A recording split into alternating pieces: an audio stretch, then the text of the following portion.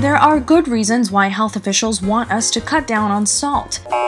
And there are good reasons why we shouldn't. We're addicted to salt. That's right, and we not only crave it, in some cases, our bodies need it. The American Heart Association recommends limiting sodium intake to 1,500 milligrams per day for people with hypertension, diabetes, or chronic kidney disease.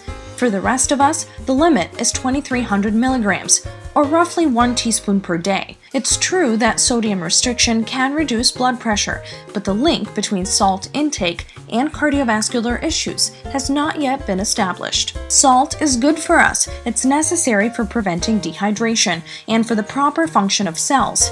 Low sodium intake may prompt the kidneys to secrete renin in efforts to retain sodium, which could enhance heart toxicity in hypertensive patients. The state of New York became the first state to require restaurants to disclose the amount of salt in its food. Some experts have applauded the move, and some have critiqued it, calling it costly and unnecessary. To find out what we think, head to our website and download our latest publication on dietary salt and cardiovascular health. For a hard copy, head to Amazon.com.